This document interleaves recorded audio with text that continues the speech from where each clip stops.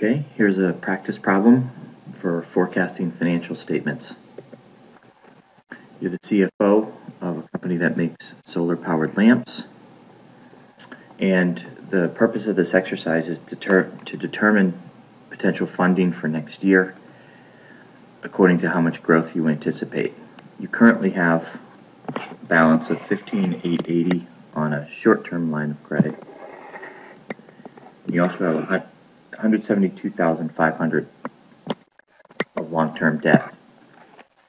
But the bank has agreed to increase long-term debt to $325,000. We're going to assume that takes place at the beginning of the following year, 2012, in terms of the timing of this case.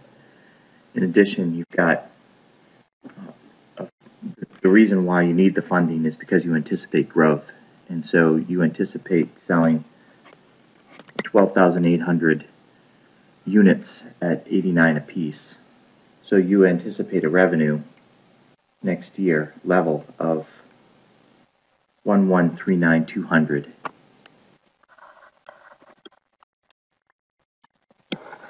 For 2012. 1,139,200. Cost of goods sold 46 per unit. So 12,800 times 46 gets us to 588,800. There's our revenue and our cost of goods sold forecast for 2012 that we're going to need at the top part of our income statement. There's a bunch of other assumptions in here.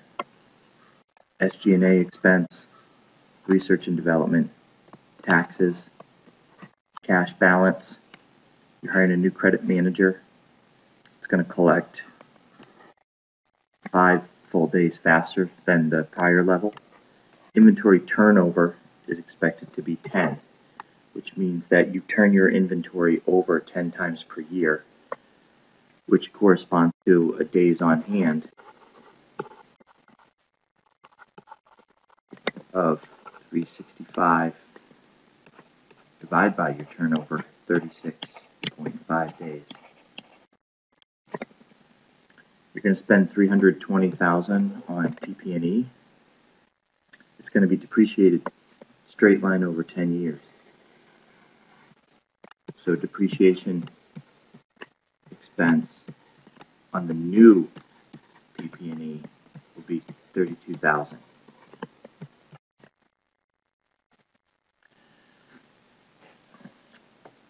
Accounts payable takes you 20 days to pay your vendors. You've paid dividends in the past at either the rate of 30% of earnings or $20,000. In 2012, you're going to pay at the rate of 50% of your earnings. You're also going to issue stock, 1,000 shares, $16 a piece. So of course it's going to result in an increase of $16,000 to your common equity. That also is going to, if we think about it a little bit more carefully, common stock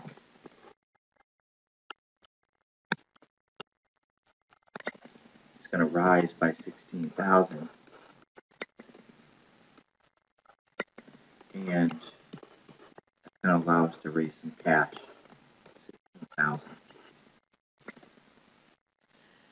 Short-term line of credit carries an interest rate of 11. Long-term debt 9.5%. Okay. It says all interest expense should be calculated based upon average 2012 balances. And so we're going to have to figure out what those are. Again,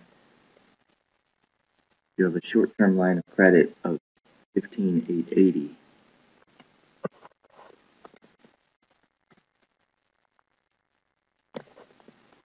Line of credit $15,880. And you also have long-term debt of $325,000 on way. And I'm going to assume that you take that out at the beginning of the year in anticipation of growth needs.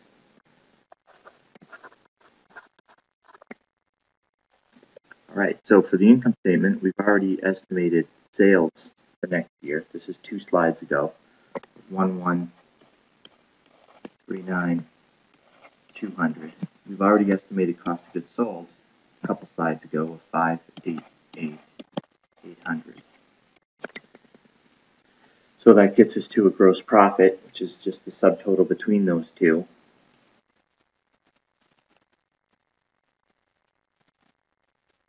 It'll be 588,800.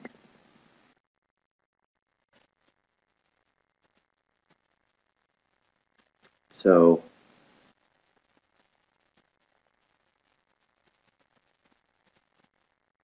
gross profit 550, 400. Operating expense.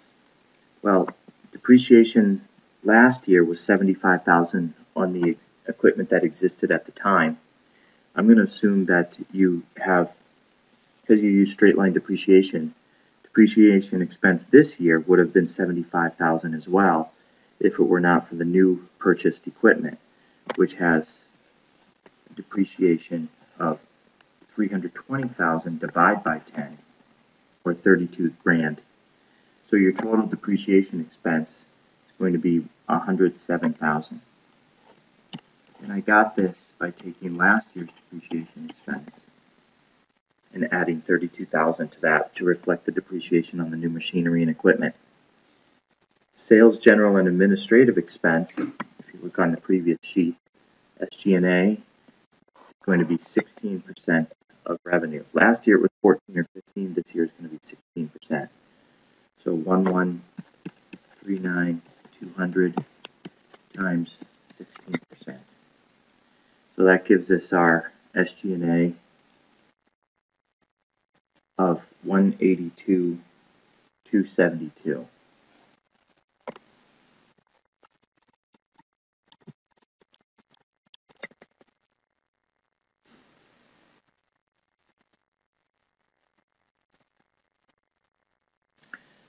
Research and development last year was 54,000.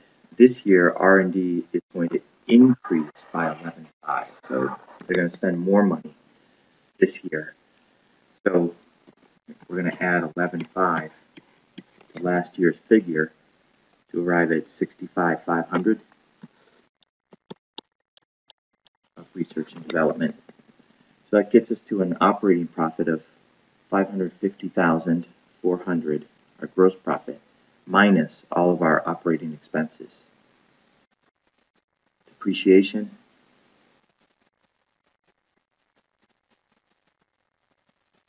SG&A, and R&D. So that gives us an operating profit of 195,628.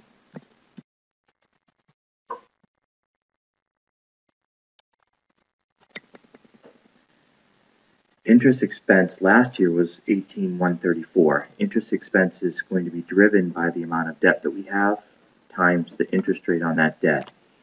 Again, we have a credit line of 15,880 at 11%. So credit line 15,880 at 11%. And we also have long-term debt of 325,000 at an interest rate of 9.5%. And I'm assuming that you are taking out the long-term debt of 325,000 at the beginning of 2012 in anticipation of growth. And that will be maintained throughout the year. So the interest associated with the line of credit is 1747, and the interest expense associated with the long-term debt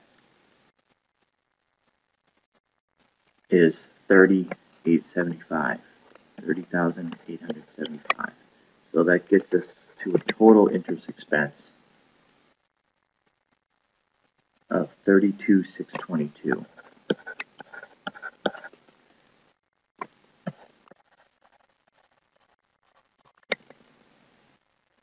So my pre-tax income, therefore, is going to be $163,006. And I'm going to pay taxes at the rate of 40% with that number. So 40% times my pre-tax income gets me to $65,202.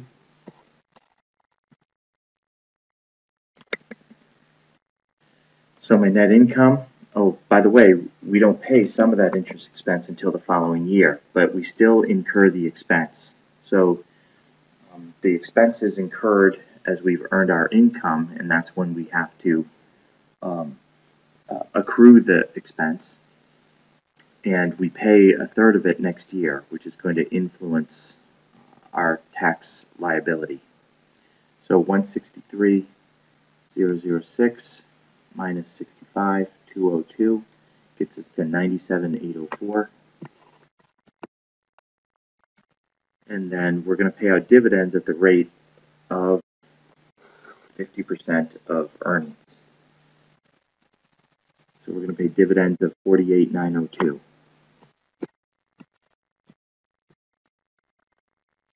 So there's my forecasted income statement, as well as an estimate of what dividends are going to be next year. So now we can move on to estimating the next year's balance sheet. So cash, so we're going to estimate 12/31/12. Here's my 2011 data. So cash, we want to maintain a minimum balance, we would like to, of $60,000. So that's going to be our goal, and we're going to try to achieve a level of financing that allows us to do that. So $60,000. My accounts receivable. My accounts receivable, see what it says. Accounts receivable days sales outstanding is going to fall 5 days from the 2011 level. So I have to estimate or calculate what my 2011 level was and then drop that down by 5 days. So my accounts receivable days sales outstanding is calculated to be AR accounts receivable times 365 over sales. So for 2011,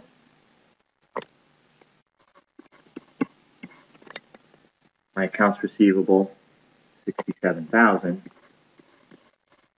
times 365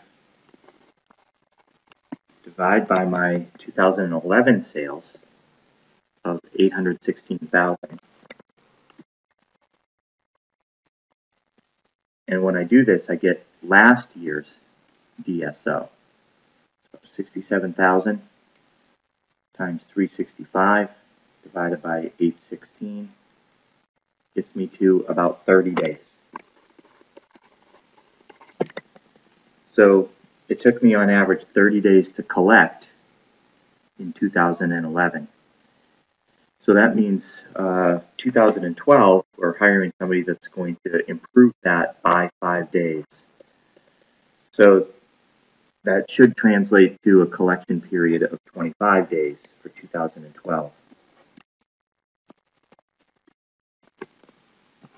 25 days.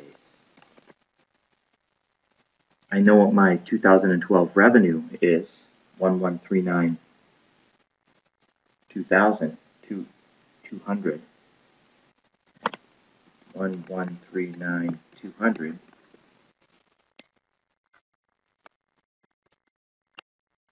The only thing I don't know is my accounts receivable, and that's what I'm going to solve for. So I put together the formula to reveal according to what we sell, and if we collect 5 days faster, what will our forecasted accounts receivable balance be? So I moved some things around algebraically and solved for what my AR will be. So 1139,200 times 25 divided by 365 gets me to about $125,000.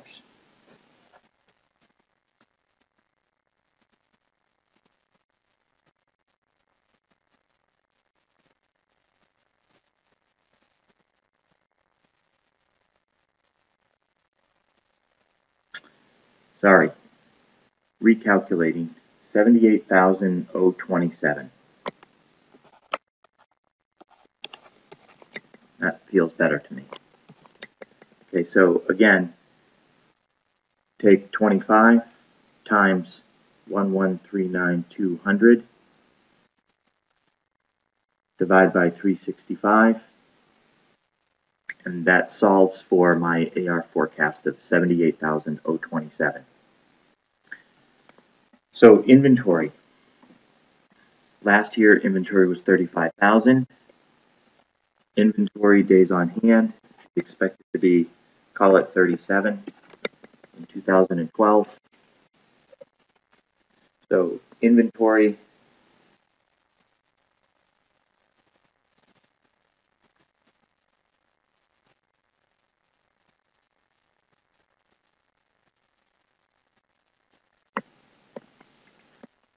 I'll write down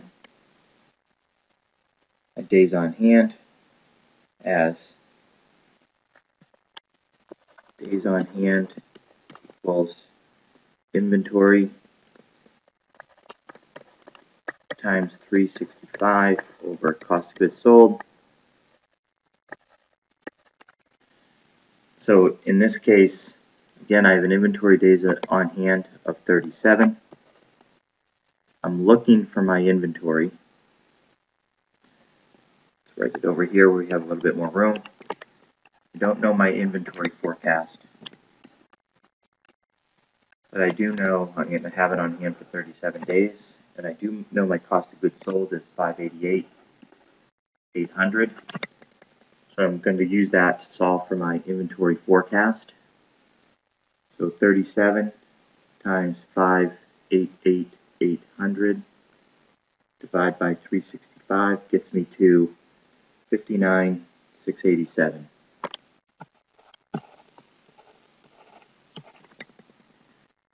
So that gives me my total current assets of 60,000, 78,000, 027 plus 59,687, 197,714. I'm going to check that number.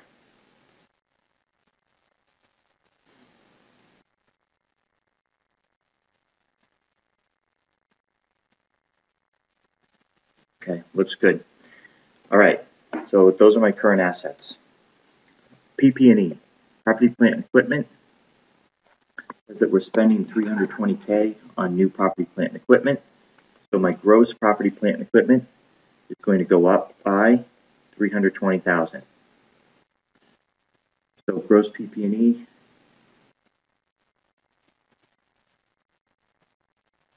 is going to be 1,207.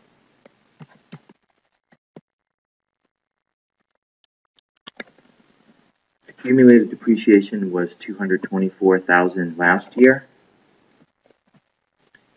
and accumulated depreciation changes by the year's depreciation expense. This year's depreciation expense is forecasted to be $107,000. So we're going to add $107,000 to that figure and get $331 of accumulated depreciation. So my total long-term assets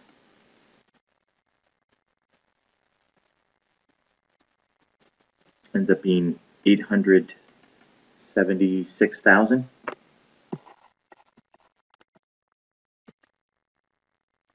And my total assets, combining current and long-term, 107,314. 107,314. So there's the assets forecast, 107,314. Moving on to liabilities and shareholders' equity. Accounts payable. If we look back at the assumption sheet, accounts payable, we're going to take 20 days to pay. So we take 20 days to pay, and I don't know my accounts payable next year.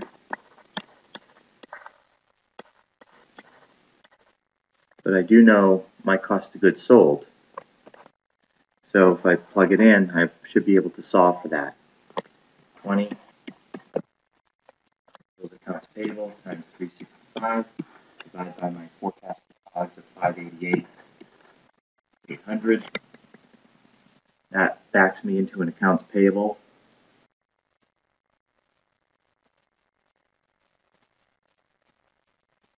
of 32,263. I'm going to calculate that again because it's surprising to see that it's gone down. So I'm going to check my work.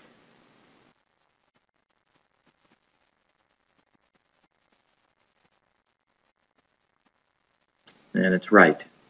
So what can explain accounts payable balance declining from one year to the next? Well, there are two drivers, what you bought and how quickly you paid. What you bought went up from 410 to 588, so that should drive accounts payable up. So you must have paid much more quickly. And if we calculated last year accounts payable days, we would have seen that it was higher. So how about taxes payable? How much do we owe for taxes? Remember that we incurred a tax expense of 65,202.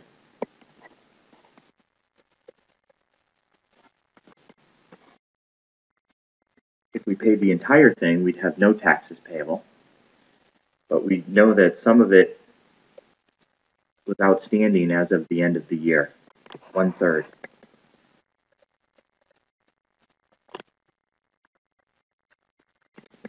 So 1/3 of 65,202 is 21,734. And that remains a liability as of the end of the year.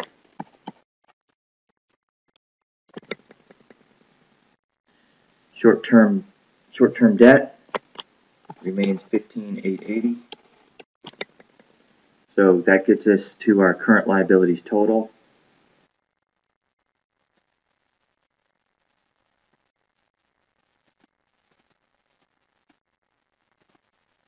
of 69,877. Pretty close to the prior year. Long-term debt, again, I'm going to assume that you've taken out the full balance as it says, 325,000.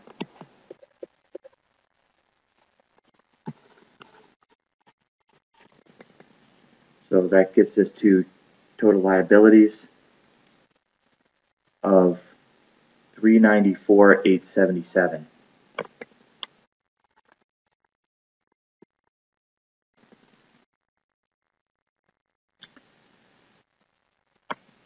What else do we know? Common stock. Started the year at $350,000 of common stock. The things that drive common stock are if we issued equity, that number will go up. If we've repurchased stock, that number will go down. In this case, we've issued common stock. We've issued common stock of 1,000 shares at $16 a piece. So common stock is going to go up by 16,000.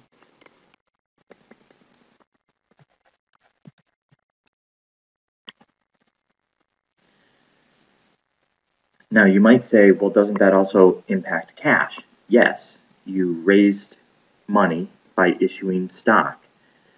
It's already reflected in this increase in the cash account. In other words, this part of the $60,000 that you are having on hand, that you hold on hand, is reflective of the share issuance during the year.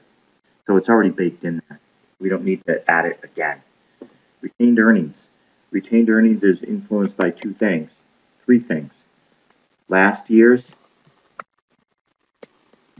retained earnings plus this year's net income minus this year's dividends gets us to our forecasted retained earnings balance. That's the ugliest arrow ever.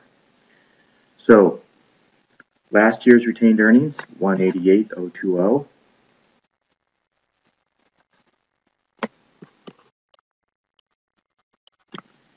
Plus this year's net income of 97,804.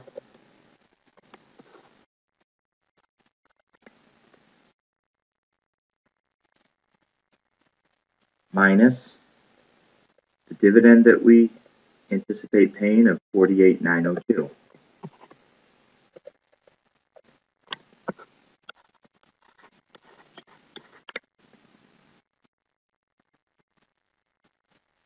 $236,922. So my total owner's equity,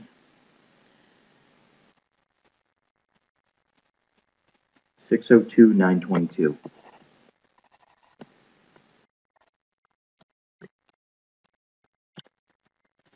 Total liabilities and owner's equity. Total liabilities are $394,877.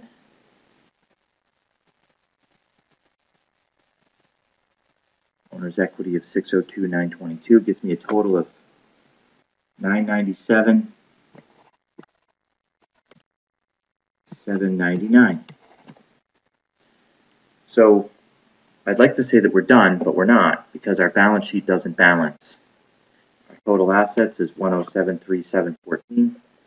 Liabilities and owner's equity is $997,799. We didn't do anything wrong. But what's going on is that we're growing and we actually require more funding. So we need to adapt our funding need to reflect what we've bought.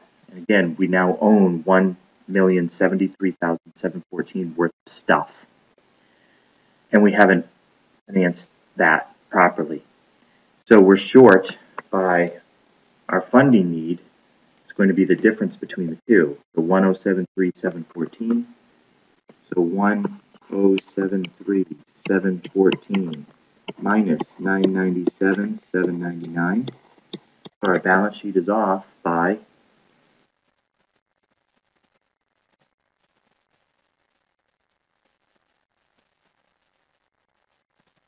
$75,915. So we need to finance this somehow. And so we can do a few things.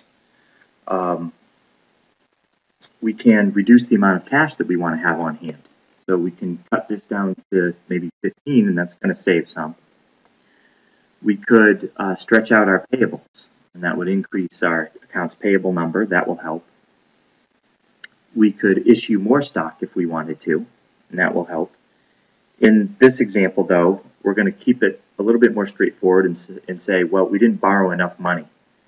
So instead of borrowing $325,000, we should have borrowed $400,915. So this $325,000 not enough. And so what we need to do is bump that up. And so it's going to get a little messy, because if that changes, then my total liabilities is also going to change. And then this will change, the total liabilities and owner's equity. So now if I borrow $400,000, $915, that changes my total liabilities. Again, this is a new amount of funding. 400, 915 plus 69, 877 gets me to 470, 792. And now when I add that to my owner's equity, I arrive at 107.3, 714. And that takes care of my funding need. But you might also remember that, well, that's going to have repercussions. Remember that long-term debt carries an interest cost of 9.5%. So I would now need to technically revise my interest expense. Previously, I said I had $325K at 9.5%, but now I've got $400,000 and a little bit, 915. My term debt at 9.5%.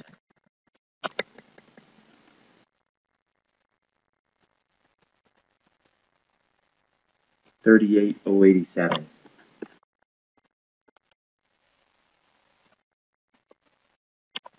And so that's my interest on my revised long-term debt forecast. I still have my $1747 on the line of credit that I had previously. So my revised interest expense is going to be $39,834. $39,834.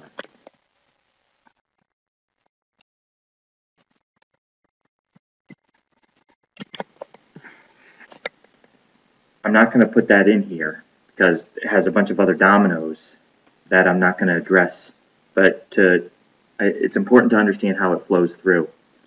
So if my new interest expense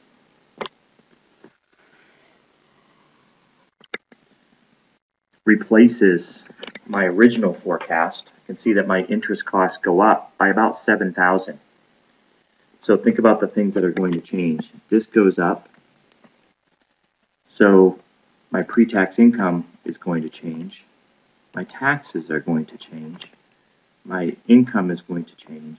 Dividends are going to change. And that floats through to some items on the balance sheet as well, namely taxes payable changes because your taxes changed. So it's going to float through and influence your subtotals here. It also influences your retained earnings balance because that gets impacted by earnings and dividends. So it does have some float through, but it's not going to have a huge impact. We could do another pass at it if we had a spreadsheet out here, but we're not going to.